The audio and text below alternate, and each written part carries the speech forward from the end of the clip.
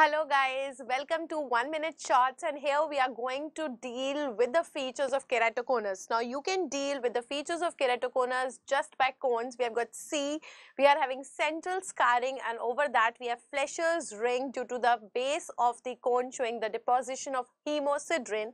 Then we have O for oil droplet reflex along with the edema due to the hydrops, that is rupture of the Descemet's membrane. Then we have got N for nerves are prominent, again a very important DD. We have got E, we have got excessive bulging of the lower eyelid, the V-shaped indentation called as the Munson sign, and then we have got the S, that is the striae, what striae, which is available over the slit lamp examination.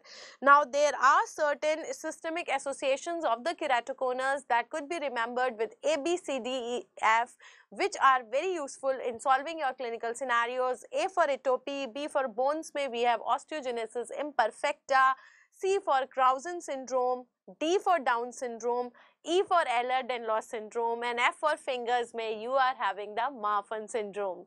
Thank you and happy ophthalmology.